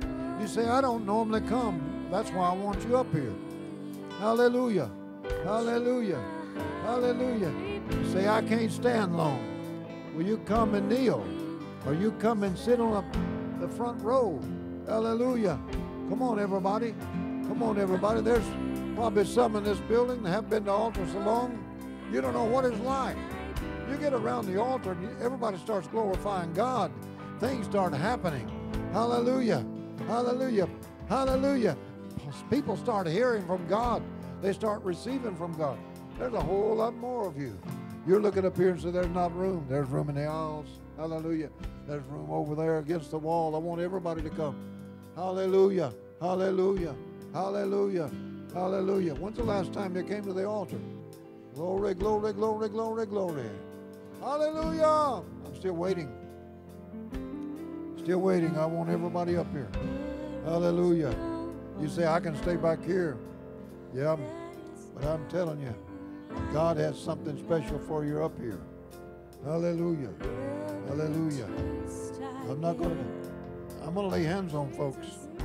And I'm going to believe God to touch people, to work miracles in your finances, to work miracles in your relationships, to do the impossible. I don't know what God's going to do.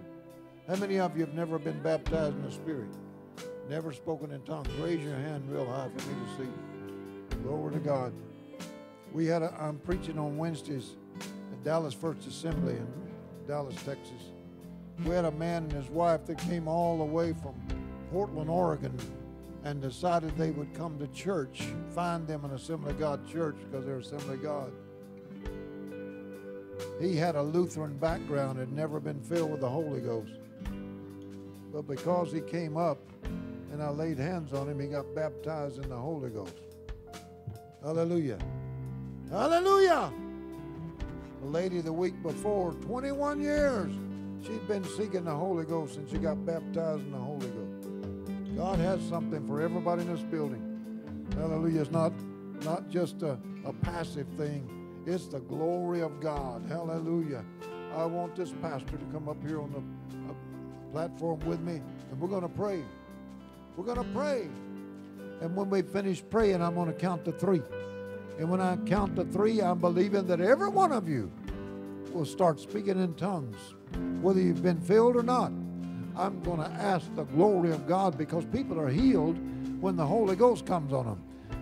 Problems are solved when the Holy Ghost comes on you. Hallelujah. Finances are solved when the Holy Ghost has His way. Come on, everybody. Raise your hands to God. Some of you have never done that. We don't do that anymore in Assembly of God churches.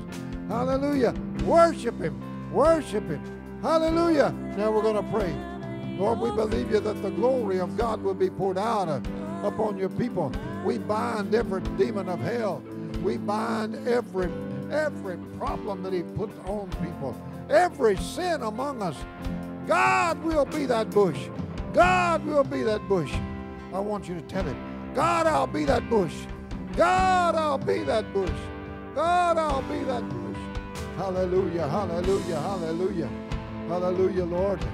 Lord Jesus, when I count to 3, let the glory of God come on your people. Oh, Jesus, we depend on you. We can't do this. We can't do this. It's up to you. You're the baptizer. You're the healer. You're the miracle worker. And I believe you to move. I believe you to move. Get ready, get ready, get ready. Are you ready? Hallelujah, hallelujah, hallelujah, hallelujah. Pastors, believing with me. Hallelujah. In the mighty name of Jesus. Get ready, get ready, get ready, get ready. In the mighty name of Jesus. When I say 3, I want you to go all out for God. I want God to touch you from the top of your head, soles of your feet. Everybody get ready. In the mighty name of Jesus. 1, 2, 3. Be filled with the Holy Ghost. Be filled with the Holy Ghost. Come on, come on, come on, come on. Hallelujah, hallelujah, hallelujah, hallelujah. Glory, glory, glory, glory, glory, glory. Hallelujah. Come on, come on. We're not where God wants us to be yet. Come on. I'll be that bush. Hallelujah. Keep going.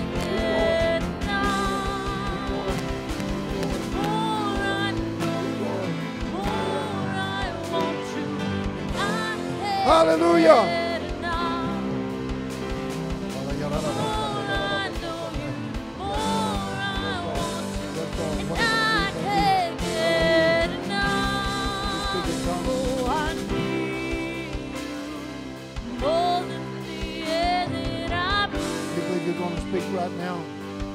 You believe you're going to speak in tongues now? I do. Put your hand right here. Out of your belly shall flow rivers of living water. When I lay hands on you, I want God to lay his hands on you. The devil's a liar. The devil's a liar. Pray with anybody you want to pray with. Pastor. Raise your hand. Raise your hand. Keep praising God. Keep praising. Keep singing. It's okay. Lord, I believe you. I believe you. I believe you. I believe you. I believe you.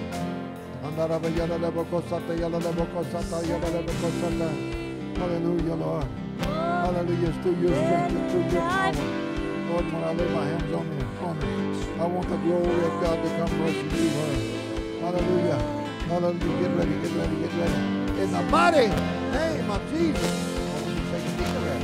Just like you're drinking way down inside. It's inside of you. Bubbling up. Hallelujah. Close your eyes. Open your mouth. Get ready to speak. Lord, when I lay my hands on her, that same anointing that hit her before, let it hit her again. In Jesus' name. That's right. It doesn't matter what it sounds like. There's one more. Keep saying it. It's the same words you've spoken before. Say it. Hallelujah. Hallelujah.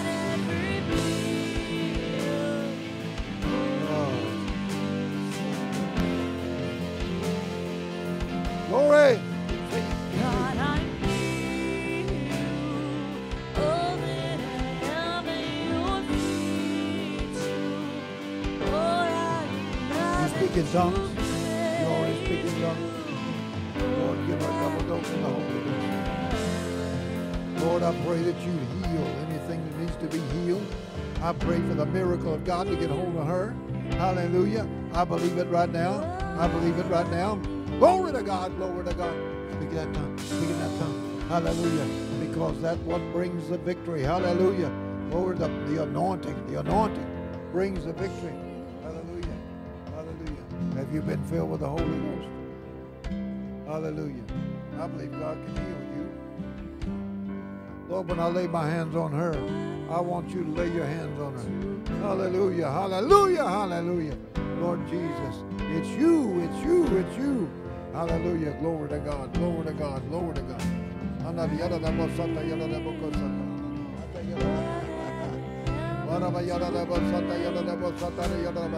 Do something you couldn't do. Try to do something you couldn't do. That's giving God an opportunity. Try to do something you couldn't do. Give him an opportunity. Give him an opportunity. Lord, I believe you're the healer.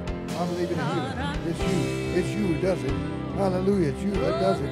Hallelujah. Lord Jesus. Pain must go. Hallelujah. Sickness must go.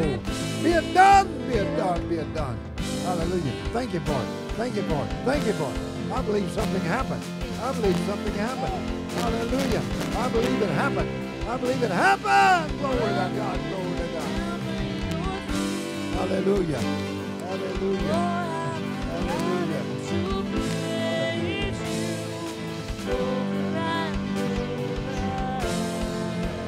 Healer, work a miracle in her body. Do a work, do a work, do a work. Hallelujah. Hallelujah. If there's anything you couldn't do, I want you to try to do it. Hallelujah.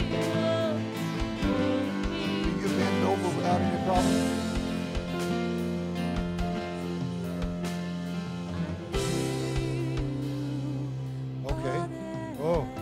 Jesus' name. I knew nothing, but God did. Hallelujah. Hallelujah. Hallelujah. Thank God. Thank God. Thank God. Are you filled with the Holy Ghost? Hallelujah. Hallelujah. You have any needs? Your eyes. You heard me say that I've seen a lot of blind eyes open. God can do it again. Just raise your hands, raise your hands, raise your hands.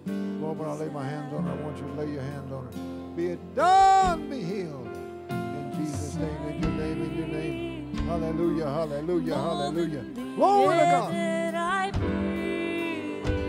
It's happening. I believe it. I believe it. Keep trusting God. Try to see. Try to see. Open your eyes. Try to see. Wake up. Hallelujah. Hallelujah. He's the healer. Sometimes it comes gradually. Sometimes it comes in a minute or two. We're going to keep believing. Hallelujah. Hallelujah. Hallelujah. I'd be fine with the pastors just going from one end to the other and praying for people, because I'm not going to get all. I'm not going to get to them all. Hallelujah.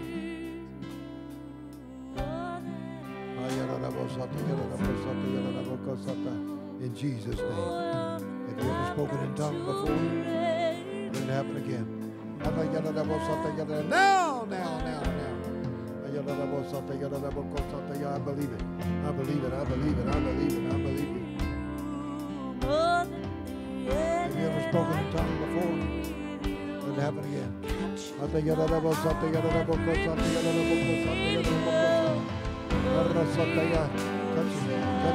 Let it overflow. Let him be the bush. Let him be the bush.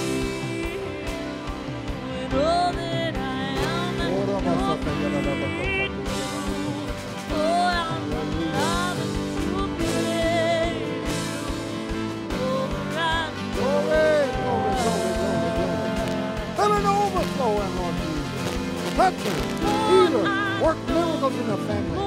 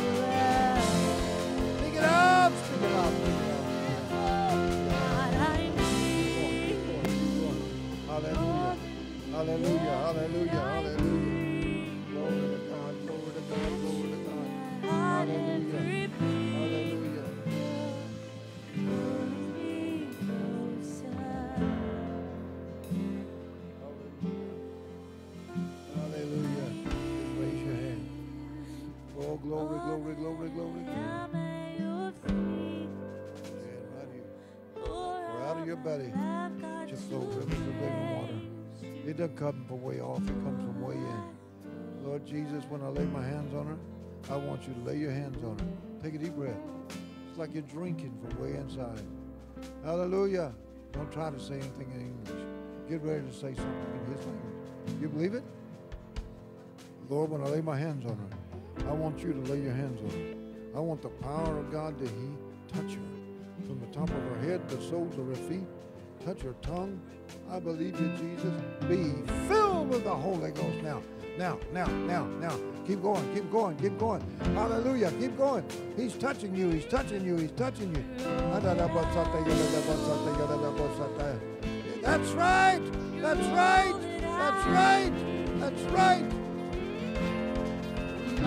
Keep going. Don't go back in. That's how I Yes. Come on, lift your hands and worship Him. Come on, lift your hands and worship Him today. Hallelujah. I need you. I thank you, Lord. Yes, hallelujah. Come on, let's thank Him for healing. Let's thank Him for deliverance. Hallelujah.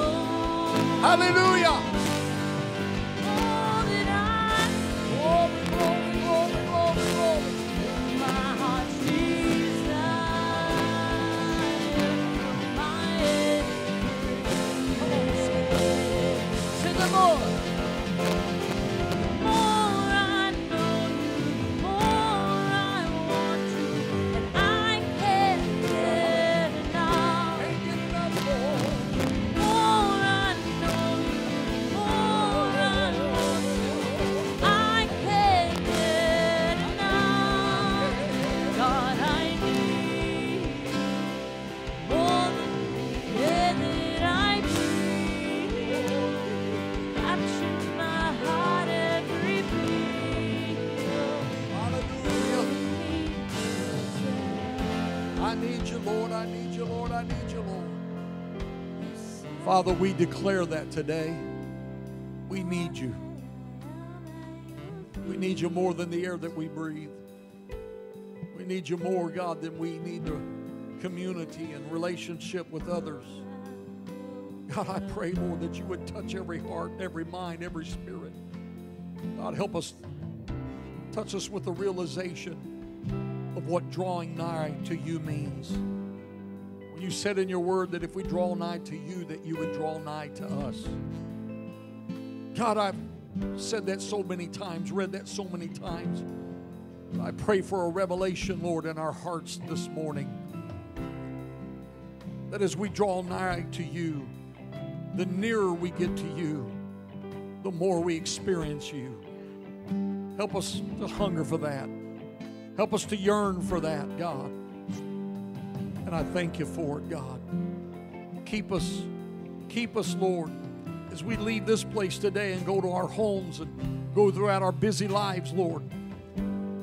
Help us not go long without spending time with you. But when we spend time in your presence, that's when we see miracles take place and life begin to make sense. Help us to cast our care upon you, for we know you care for us. We love you and we thank you for what you've done in this place today.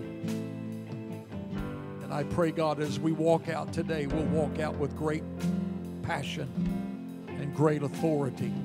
In Jesus' name. In Jesus' name. Pray as long as you want. Visit. Leave out of this place today. Shake a hand, hug a neck, tell somebody you love them in the Lord. God bless each and every one of you.